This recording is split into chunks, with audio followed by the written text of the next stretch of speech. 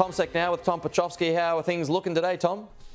Pete, not too bad. The futures are indicating that we'll be up by around 0.6% when trade gets underway later on this morning. So we are not that long after the US Federal Reserve announced a widely anticipated interest rate decision. They have left rates on hold as widely expected as well, in the range of 5.25% to 5.5%. So the press conference following the decision was, I suppose, quite scripted. US Fed Chairman Jerome Powell stuck to a narrative that is familiar to the markets. The fact that the US economy is doing quite well, still a deal of uncertainty in the future.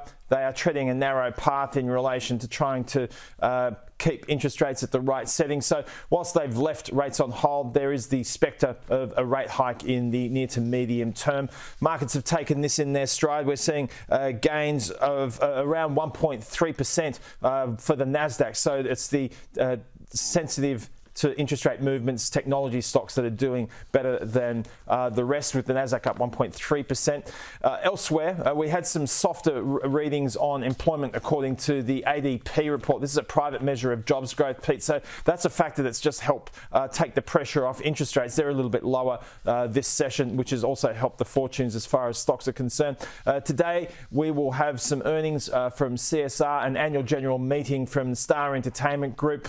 We've got trade balance figures to look at as well. So not much in the way of local events to keep investors excited. But as I said, that gain of 0.6% will be welcome. And the Aussie dollar has done a little bit better overnight. It's off its recent peak, having been closer to about 63.9 US cents at its best level. It's trading closer to 63.7 as we speak right now.